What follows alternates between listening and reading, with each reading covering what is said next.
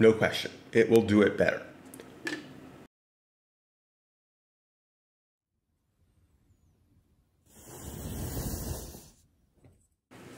Good morning, folks. Welcome back to Bullets and Brass. This is 6.5 Grendel versus 300 Blackout. I don't know, I've probably done this already 3 times. But it's still valid. It's still worth talking about. And I have included 2 charts down below in the description. I also included links if you want to look at the full data. I am basically comparing the 110 grain Barnes TAC TX with the 115 grain equivalent from Barnes for 6.5 Grendel. And if you look at the charts, it's pretty obvious why you would use 6.5 Grendel over 300 Blackout.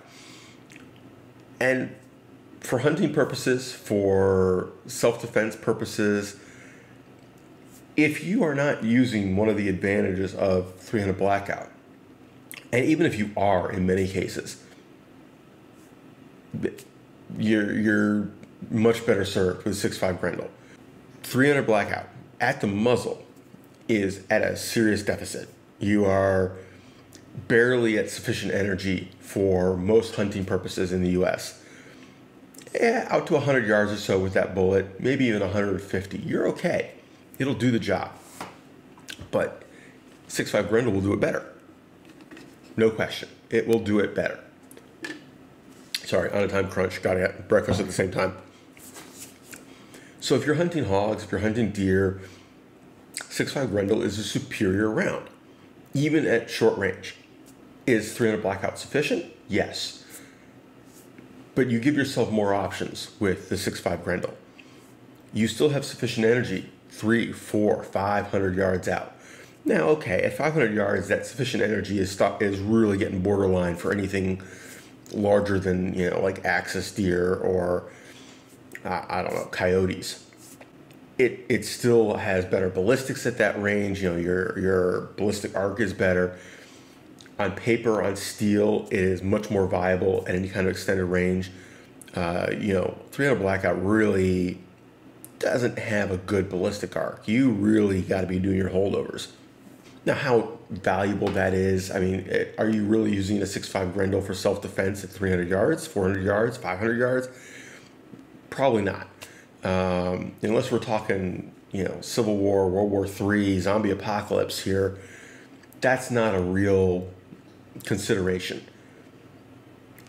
Could it be in the back of your mind as a, hey, it's one more justification for the caliber if I really don't need another caliber?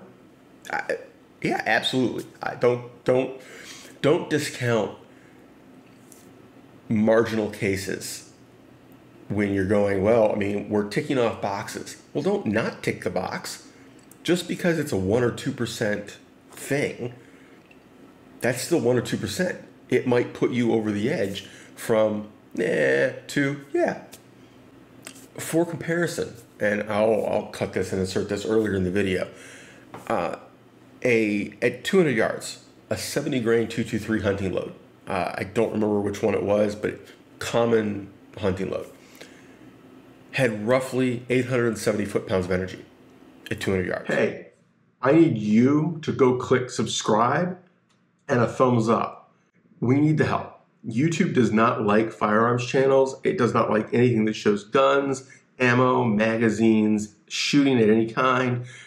Every little bit of help you can give us with the YouTube algorithm goes a long way in keeping channels like this and some of the more entertaining oriented firearms channels going.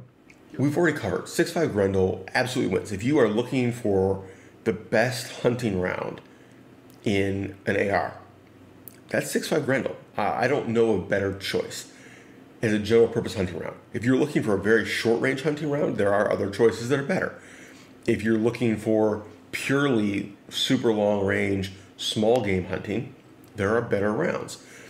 But if you're looking to build an AR for hunting and you want one setup, really hard to beat. I don't know of anything that does it better, particularly if you're willing to SBR it or do an AR pistol setup, because 6.5 Grendel works really well in a 12.5-inch barrel.